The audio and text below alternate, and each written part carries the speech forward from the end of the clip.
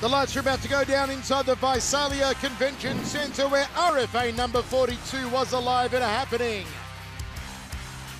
G'day everybody, Michael Schiavello, Bas Rutten with you. Bas, the night kicked off in fantastic fashion when the Gremlin Stephen Gruber defeated Shy Lindsay. Yeah, this was great. Lindsay did a really good job in the first round, but just all the way at the end he got clipped suddenly. And it was the last 10 seconds of the round, and that set everything in motion for round number 2, which is what you're going to see now here. He was all over the place. That left high kick pretty much sealed the deal. Little ground and pound action, and our referee Marcos goes like, nah, we want to stop it. No, let's wait for a submission. Boom, rear naked choke. Why not? The Gremlin goes 6-3. Shy Lindsay falls to 4-2.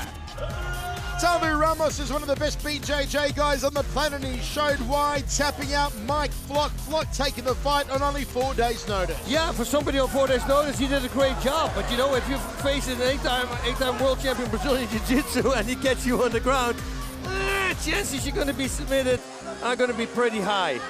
Set it up with a neck crank, slid it into a rear naked choke. Boom, all she wrote. Davi Ramos now 5-1. Mike Flock falls to 7-2.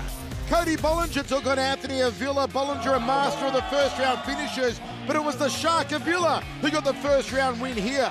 Yeah, and early also, watch this. Bollinger's going to try to take him down, and then when he does, it kind of backfires. He's going to throw him over now, but whoop, he keeps his balance. Rear guillotine choke, alpha male, all the way. And he told us that he was going to do a guillotine choke, so he was a prophet. Anthony Avila prophesizes to 13-4. Bollinger goes to 17-6. Our main event after Estrázulas took on Christos Giagos. Most people thought it would end in the second round. It went the distance in a torrid affair. Giagos getting the nod. Yeah, this was crazy. It was all over the place. Big punches. The most damage was, of course, done by the Spartan. Constantly pressing forward, and slowly but surely he started taking the fight more and more towards himself.